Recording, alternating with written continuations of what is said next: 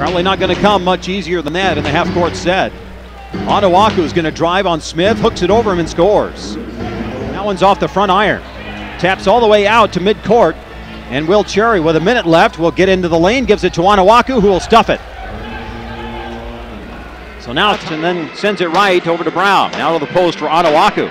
Onuaku played by Mason, and now Oriaki comes to help, and Chiz is left open.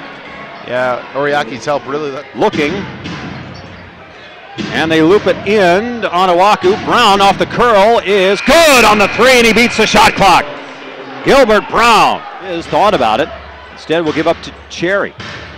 And Cherry off the pick and roll. Arinze Onuaku is going to stuff it. He had Anthony Mason Jr.